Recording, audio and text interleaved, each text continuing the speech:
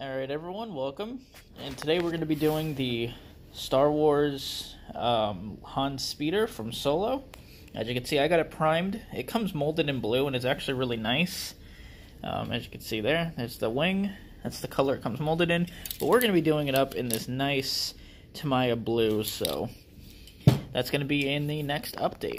Alright, well the paint went on really good. I can't speak today. That's the other part right there. And, yeah, this is definitely a really good, it's called Brilliant Blue, and it's a really good match. It's going to give us a lot more to work with. I could have just kept it plastic, you know, because it is very similar to the plastic color it came molded in, but I think it's just going to help a lot more when it comes to scratching the vehicle with paint and doing washes and stuff like that, because I don't want this to be a very shiny vehicle. I want it to be kind of worn and everything. I mean, it'll still have a sheen to it, but not like 100%, so let's just keep going. Luckily, I'm working with Tamiya paint, which dries very, very quickly, but as you can see, like, within, like, 20 minutes, you're able to, not even 20 minutes, like 10 minutes, you could snap this thing together fairly quickly. It's really cool. I really like this thing. I think it's a really, really cool thing. Little cool speeder. There's the dashboard. And yeah, I'm looking forward to continuing this, so yeah. Alright, so I'm so glad that that paint dries so quickly. I haven't really been here that long, but this thing snaps together so well, and it goes together so well. I love it so much. Awesome kit. We used, again, the Brilliant Blue. We primed it, painted it, and had this thing together in like 2 hours. So this thing has been a really fun, small little project. We painted that little hose black because I looked behind the scenes, and this is, in fact, black. And there's just a bunch of little details here. Next up is going to be weathering. What I'm thinking I'm going to be doing is I'm going to be taking some brushes. I'm going to take this little sponge, I'm going to rip some chunks off of it, and we're just going to go ahead and scratch up the vehicle and everything, and then we're going to do some washes. This thing's going to look cool.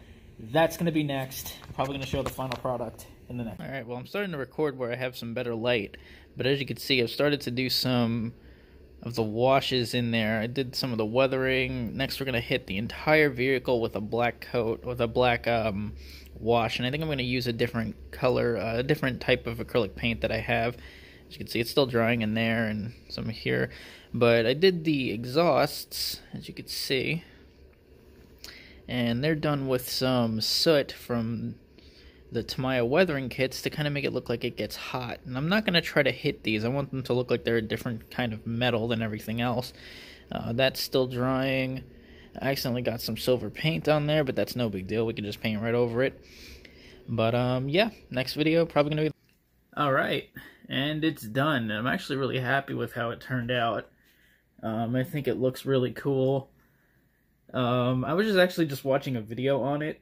Someone was reviewing a toy. There's a toy that came out of it. And it's really weird. It's actually really funny. The guy who was reviewing it, like, hated the design of it. He's like, what the hell is this thing? And, like... He's like, it's so ugly and everything, and like, he's like, it looks like a book, and like, really like making fun of it and everything. It was pretty funny. Which I find funny because like, I find like the Millennium Falcon to be ugly, but everyone loves that. Like, it's such an ugly and weird design that everyone loves, but apparently people can't be open to this design. Alright. While it might not be everyone's thing, I really like this thing. I think it's really cool. Well, I'm not bashing the Millennium Falcon, by the way. I do love that thing. I do want to build one of those, so that is going to happen eventually. I really like this thing. I think it looks awesome. It's just a really cool little speeder. As you can see, I did a lot of weathering since last time.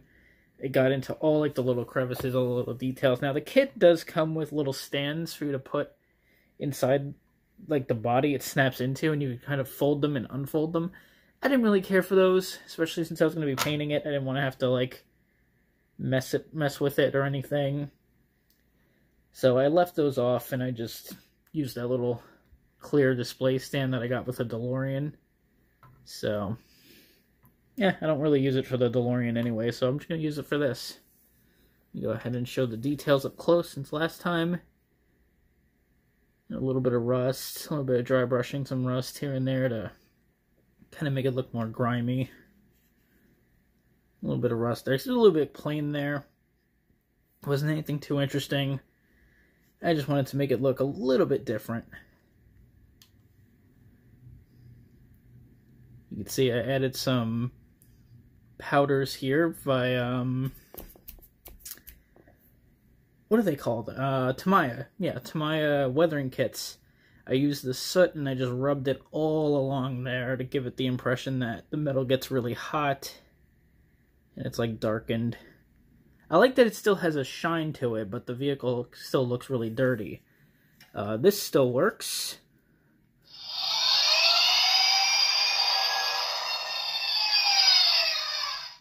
So yeah, that's pretty cool. Don't really think I'm going to be using that too much. A little bit of wash got on there, but you know what? Not big of a deal. Not that big of a deal. So yeah, I've weathered up all the sides of it. I just used my own black wash for this. I used different washes for this. This was done with Citadel Null Oil. I can't say it. Same with this. And then I did the entire blue vehicle, the blue parts, with my own homemade wash, which was a mix of the paint that I used for this, which is this weird black acrylic paint that I have. And I just ran it in water, mixed it up, and covered the entire vehicle with it. And you can see that that's not painted, because that piece is actually attached to the piece that makes sound, so looks a little bit weird. The only piece on here, the big piece that isn't painted, is this big black piece here, but I don't think it matters. I still think it looks pretty good. So yeah, I really dig it. It's not everyone's thing. I know Solo is kind of a trash movie. But,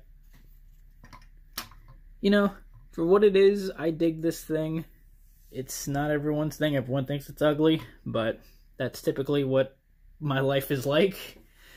I find something cool and everyone thinks it's ugly. That's pretty much how my life goes. But, yeah, let me know what you guys think, and I'll see you guys next time.